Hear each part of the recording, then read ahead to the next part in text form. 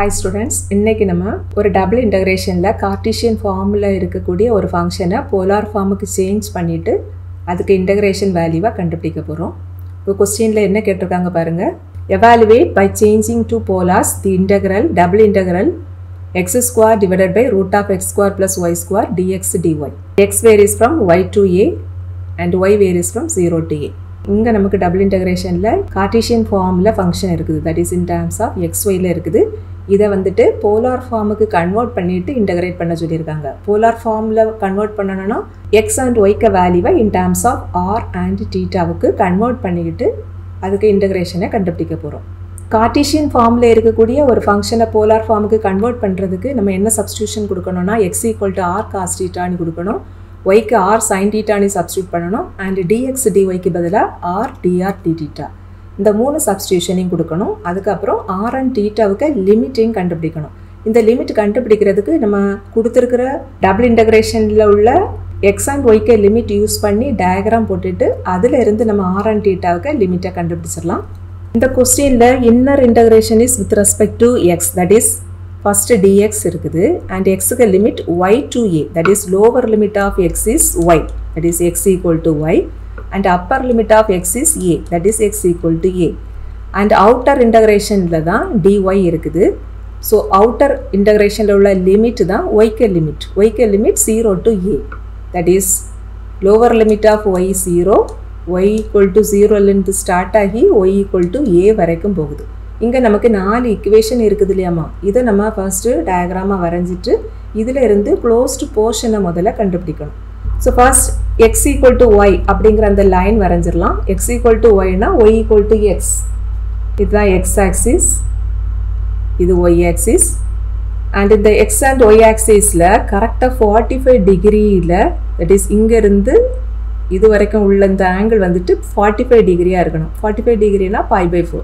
அந்த பிளேஸில் நம்ம அப்படி ஒரு ஸ்ட்ரைட் லைன் போடுறோம் இல்லையாமா, அதுதான் y ஈக்குவல் டு எக்ஸ், இந்த லைன், இந்த பிங்க் கலரில் இருக்கக்கூடிய இந்த லைன். அடுத்த லைன் வந்துட்டு இங்கே x equal to A. X equal to ஏ எப்படி வரையணும்னா எக்ஸ் ஆக்சிஸில் ஏ அப்படிங்கிற இந்த பாயிண்ட்டை ஃபிக்ஸ் பண்ணிடணும். சப்போஸ் இந்த பாயிண்டில் தான் எக்ஸுக்கு வேல்யூ ஏனா இந்த பாயிண்ட் வழியாக நம்ம ஒரு ஸ்ட்ரைட் லைன் போடணும். இந்த லைனுக்கு நேம் தான் X equal to A. So எக்ஸுக்கு வேல்யூ எதுலேருந்து எது வரைக்கும் இருக்குன்னா இந்த x ஈக்குவல் டு ஒய்ங்கிற இந்த லைனுக்கும் x ஈக்குவல் டு ஏ அப்படிங்கிற இந்த லைனுக்கும் இடையில உள்ள போர்ஷன், தட் இஸ் இந்த ரெண்டு லைனுக்கும் இடையில உள்ள போர்ஷன் தான் எக்ஸோட லிமிட். அடுத்தது நம்ம ஒய்க்கு லிமிட் வரைஞ்சிடலாம்.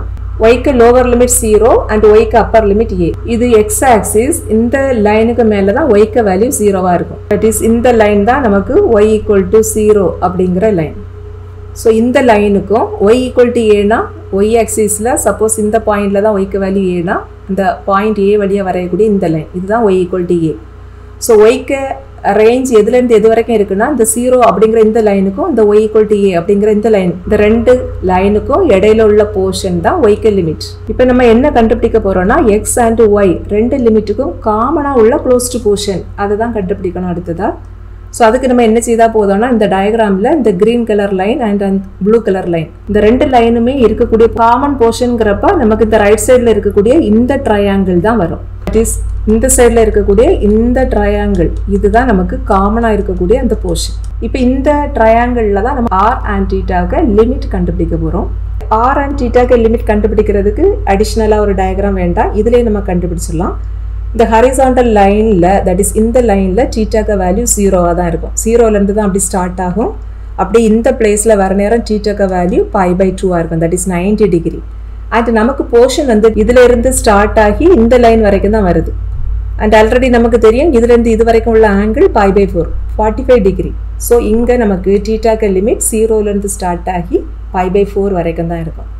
அண்ட் ஆர்க்கு லிமிட் கண்டுபிடிக்க என்ன செய்யணும்னா இந்த க்ளோஸ்டு போர்ஷனில் நம்ம ஆரிஜினில் இருந்து இங்கே இருந்து இப்படி ஒரு ஸ்ட்ரிப் வரையணும்.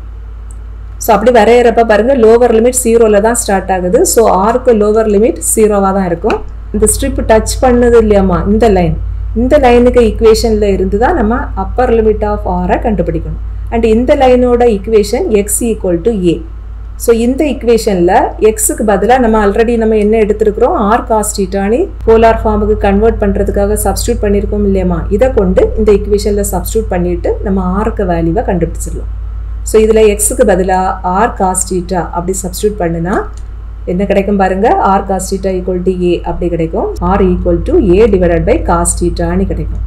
But 1 divided by cos theta na secant theta. So right side value நமக்கு எப்படி மாறிடும்னா a into secant theta. So இதுதான் r ஓட upper limit. So r க்கு lower limit 0 வா இருக்கும், upper limit a secant theta வா இருக்கும். So கொடுத்திருக்கிற டபுள் இன்டகிரேஷன்ல நம்ம என்ன செய்ய போறோம், x இருக்கிற பிளேஸ்ல எல்லாம் r cos theta, y க்கு r sin theta and dx dy க்கு r dr d theta எல்லாம் கொண்டு இங்க சப்ஸ்டிட்யூட் பண்ணியிருக்கிறோம். And அப்படி சப்ஸ்டிட்யூட் பண்றப்ப இந்த டினாமினேட்டர்ல ஒரு டேர்ம் இருக்குது பாருங்கம்மா, root of x square plus y square value. இதுல x square plus y square க வேல்யூவை நம்ம கண்டுபிடிக்கிறப்ப r square அப்படி கிடைக்கும். x square plus y square இதோட வேல்யூ என்ன வரும் பாருங்க, x க்கு பதிலா r cos theta, y க்கு பதிலா r sin theta சப்ஸ்டிட்யூட் பண்றப்ப இந்த ஸ்டெப் கிடைக்கும். இதுல r square காமனா இருக்குது, அதை நம்ம வெளியில எடுத்துட்டா இங்க ரிமைனிங் cos square theta இருக்கும், இங்க plus sin square theta இப்படி கிடைக்கும். But cos square theta plus sin square theta க value 1. So simply r square னு கிடைக்கும். So x square plus y square க வேல்யூ r square. So இந்த denominator நமக்கு எப்படி மாறிரும், root of r square னு மாறிரும். And root of r square னா r. So denominatorல உள்ள இந்த rம் numeratorல இருக்கக்கூடிய இந்த rம் cancel ஆயிரும். So அடுத்த ஸ்டெப்ல இந்த இன்டகிரேஷனுக்கு உள்ளாடி ஃபங்க்ஷன் எதெல்லாம் இருக்கும்னா இந்த r ஸ்கொயரும் cos square தீட்டாவும் dr d theta இவ்வளவு தான் இருக்கும். இதுல inner integral with respect to r.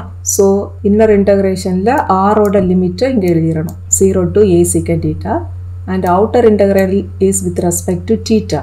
That is இந்த வெளியில உள்ள இன்டகிரல்ல தான் தீட்டாவை பொறுத்து இன்டகிரேட் பண்ணணும். அதனால அவுட்டர் இன்டகிரேஷன்ல தீட்டாவுக்கு லிமிட் எழுதி இருக்கிறோம், that is 0 to pi by 4.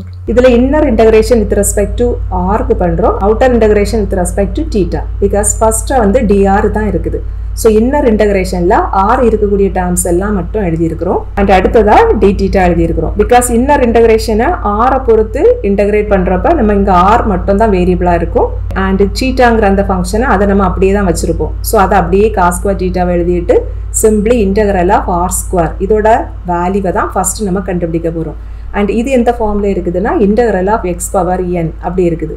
and integral of x power n க்கு formula x power n plus 1 divided by n plus 1. and இங்க n க்கு பதிலா 2 இருக்குது and x க்கு பதிலா r இருக்குது. so r square க்கு integral value r³ divided by 3 னு வரும். lower limit 0, upper limit a secant theta. இங்க இருக்கக்கூடிய இந்த cos square theta அது அப்படியே தான் இருக்கும். next நம்ம என்ன செய்யறலாம்னா இங்க denominatorல இருக்கக்கூடிய இந்த constant 3 அதை நம்ம வெளியில எடுத்துறலாம். so outsideல ஒரு 1/3 இருக்கும், then integral இந்த cos square theta அந்த ஃபங்க்ஷன் அப்படியே தான் இருக்கும். இங்க r³ க்கு மட்டும் upper and lower limit substitute பண்ணிரலாம். first r க்கு பதிலா a secant theta substitute பண்ணா நமக்கு a³ secant q theta வரும், then minus. அடுத்ததா r க்கு பதிலா lower limit 0 substitute பண்ணா 0 தான் கிடைக்கும். so a³ secant q theta minus 0 னா simply a³ secant q theta அப்படி கிடைக்கும். and அடுத்த ஸ்டெப்ல என்ன செய்யலாம்னா இங்க ஒரு a³ டேர்ம் இருக்குது, இது கான்ஸ்டன்ட், இதை நம்ம அப்படியே அவுட் சைடுல எடுத்துடலாம். so அவுட் சைடுல a³/3 இருக்கும், then integral of cos square theta into secant cube theta இருக்கும். but secant theta க்கு value 1/cos theta, so secant cube theta க்கு வேல்யூ 1/cos cube theta அப்படி கிடைக்கும். and இங்க ஒரு நியூமரேட்டர்ல cos square theta இருக்குது, so டினாமினேட்டர்ல உள்ள cos cube thetaல ஒரு cos square theta cancel ஆயிரும். ஃபைனலா நமக்கு 1/cos theta மட்டும் தான் இருக்கும். 1/cos thetaவை secant theta னு எழுதிரலாம். so integral of secant theta d theta கிடைக்கும், limit 0 to pi by 4 and outsideல ஒரு a³/3 இருக்கும். and integral of secant x dx ஓட formula log of secant x plus tan x. integral of secant theta d theta இதை நம்ம எப்படி எழுதிரலாம், log of secant theta plus tan theta and limit 0 to pi by 4 and outsideல a³/3 அது அப்படியே தான் இருக்கும். first upper limit substitute பண்ணிரலாம், that is இங்க theta இருக்கிற பிளேஸ்ல pi/4 substitute பண்ணியிருக்கிறோம், then minus போட்டுட்டு அடுத்தது theta இருக்கக்கூடிய இந்த ரெண்டு இடத்துலயுமே 0 substitute பண்ணி இங்க எழுதியிருக்கிறோம். outsideல a³/3 அது அப்படியே இருக்கும். the cos theta க்கு reciprocal தான் secant theta and cos pi/4 க்கு வேல்யூ 1/√2. so secant pi/4 க்கு வேல்யூ என்ன வரும், cos pi/4 க்கு reciprocal வரும், that is √2 னு கிடைக்கும். so இந்த பிளேஸ்ல நம்ம √2 னு போட்டுறலாம் and tan pi/4 க்கு வேல்யூ 1 and secant 0 க்கு வேல்யூ 1 தான், because secant 0வை நம்ம 1/cos 0 னு எழுதிரலாம். cos 0 க்கு வேல்யூ 1, so secant 0 க்கு நமக்கு 1 தான் வரும் and tan 0 க்கு வேல்யூ 0. so இந்த வேல்யூஸ் எல்லாம் நம்ம இங்க அப்ளை பண்ணி அடுத்த ஸ்டெப் எழுதி இருக்கிறோம். so outsideல ஒரு a³/3 இருக்கும் and இங்க உள்ளாடி log of √2 plus 1 minus of log of 1 plus 0 னு வரும். அடுத்த ஸ்டெப்பில் நமக்கு லாக் 1ன்னு ஒரு டேர்ம் வரும். பட் லாக் 1க்கு வேல்யூ 0. ஸோ இந்த ரெண்டாவது டேர்ம் இல்லாமல் போயிடும்.